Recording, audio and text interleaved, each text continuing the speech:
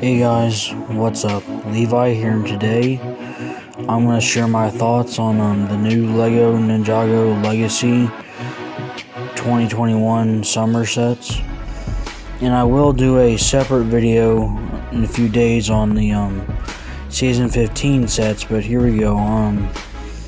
The first set is the Ultrasonic Raider, and I always wanted the old one, like the old 2012 one, and to a lesser extent the Ultra Stealth Raider from 2016. But yeah, I love this set. I think it's the best Legacy set from this particular wave, and that's not saying much, but you know, yeah, I like this set. And the next set is Kai's Fire Dragon, which is cool, but like,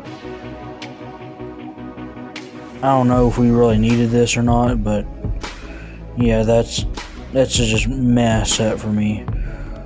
The next set is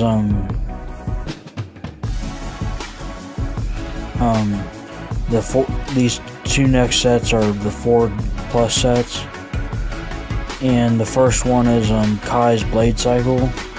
I noticed Kai gets a lot of vehicles in these sets, but anyway, I don't care about this one, and that's just that. And the other set is the Junior's Destiny's Bounty, which is really bad, but not terrible. But yeah, that's my thoughts on the Legacy 2021 summer sets for Ninjago. And until next time, laters.